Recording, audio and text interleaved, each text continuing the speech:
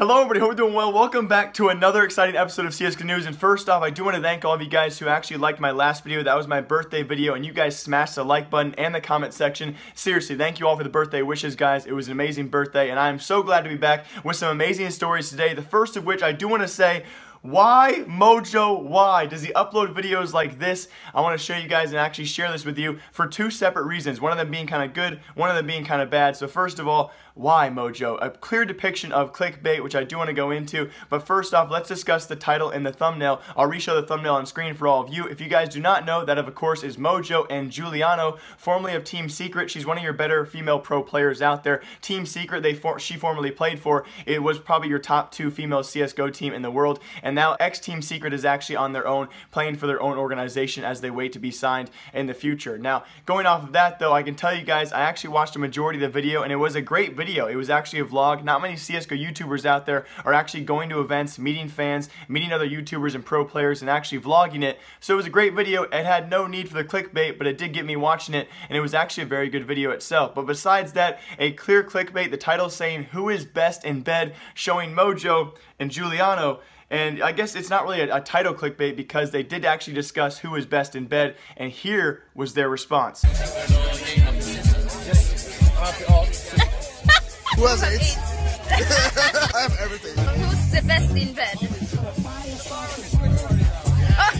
But it was kind of a thumbnail clickbait because watching a majority of the video, you clearly can say, or I can say to a 99% certainty, maybe I'm wrong here, maybe I missed the slim second it was shown, but I can tell you guys very clearly that on the screen, Juliano was not ever wearing that kind of apparel in the video itself. But nonetheless, a great video, and I want to use this channel for good, not for like negativity. So I will show you guys a tweet on screen and link it down below. And here's the overarching question, guys. I'm going to reach out to Mojo and have you guys help me out. Please like and retweet that tweet if you guys want to find out the truth as well. Are Mojo and female pro player Juliano dating? And other CSGO news, guys, out there involving Refresh Entertainment. If you guys do not know who Refresh Entertainment is, they are the owners of Astralis, and some new information came out this past week, brought to us by Richard Lewis. I will link his full videos down below, just in case you guys want to know the full details. I'll keep it brief for all of you. Refresh Entertainment has come out recently. They have partial ownership in several, and actually multiple CSGO teams out there, exposed by Richard Lewis, and they even denied the fact of that. So kind of a big controversy there, especially because Refresh Entertainment just recently actually earned themselves over $7 million. I think it was actually closer to $8 million to host their own events, which of course could create controversy if they own several teams. As of right now, Richard came out and said they have partial ownership in Astralis alongside Heroic, both those being Danish teams, possibly even Godsent under their wing, which of course would be a flaw in the system, because if they're to host their own events and to have, favorable invites for their own teams, that could be a bit of a controversy if you're inviting your own teams over other good teams out there, especially the way Godsent's been performing lately. Heroic, one of your better Danish teams still, but it could create conflict in the future. Now, Richard Lewis, we've also talked about this in the past with ES Force. ES Force partially having ownership in 2 teams as well, being Virtus Pro and SK Gaming, but it seems nothing is being done about this. Now, in other esports out there, it is against the rules by a landslide. In other sports out there, NFL, NBA, MLB, it's against the rules. So how are they getting away with this? Well, I really can't tell you guys. I don't know the legalities behind it, but yes, as of right now, it seems ES Force, they have partial ownership in SK and Virtus Pro. They also have some management in Na'Vi, not any ownership as of right now that we know about. And now Refresh Entertainment has 2 Danish teams under their wing, at least for now, Astralis and Heroic. So what does that mean for the future? I don't think there's going to be any conflicts that are very noticeable. I really have no big issue with this as of right now, but all it takes is one mishap, one mistake, and this could be a big problem. And big shouts to my man Beaver Boy, who actually kept me updated on this story. Thank you, Beaver Boy, for actually doing this for me. Now, many weeks ago, you guys remember, I did call out the fake Stanislaw account a long time ago. If you actually used to go Google Stanislaw on Steam or Google Stanislaw Steam on Google, kind of confusing there, you would actually have this profile pop up first, and it was a fake Stanislaw account who has scammed tens and tens of people. He had also botted comments on his profile, had also added many real pro players and really many fake pro players on his friends list, list, making you very believable that he actually was the real Stanislaw. Now, Stanislaw, being one of your better North American IGLs, bouncing from Optic to Liquid,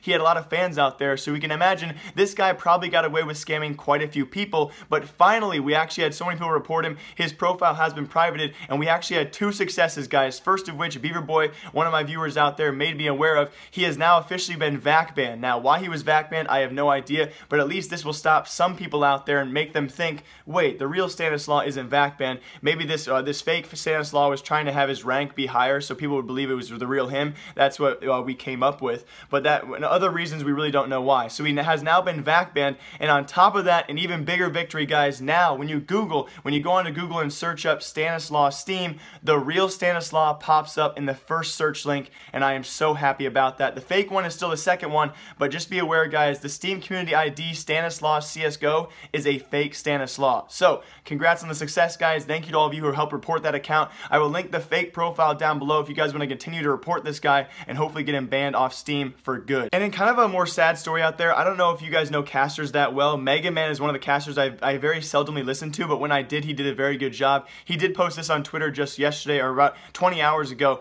saying kind of a very sad post because he will be taking a break from casting CSGO for 2 separate reasons. These reasons are kind of hard to talk about, the first of which, his father is actually battling with cancer, and his second is his personal battles with severe depression. So not a very funny story at all, guys, not a very lighthearted story. So best of luck to you, Megaman, if you are somehow watching this, dude. Best of luck coming back in the sometime near future. He said he's going to take a break for himself, guys, and kind of take some time for himself, but he should be back, whether it's going to be in the near future or far future. He is not quitting casting, but he will be back sometime soon. Now, bouncing off that to a more lighthearted story, guys, we have the PGL Major going on right now. A lot of you guys asking me advice for your stickers.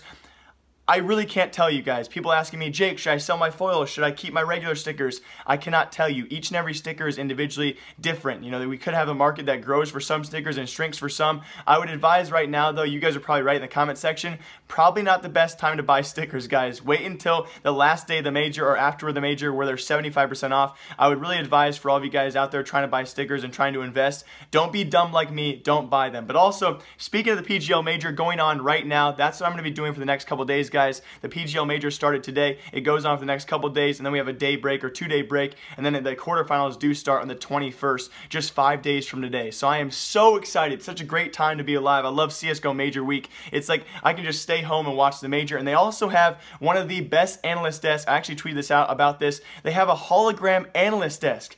PGL is doing such a great job so far. No production problems on my end. At least I've only seen very seldom few so far. So what do you guys think about production so far? I think PGL is killing it. The hologram of the analyst desk has been amazing. It feels like I'm watching, Star Trek or something crazy, but it's actually really cool and I'm really interested in it.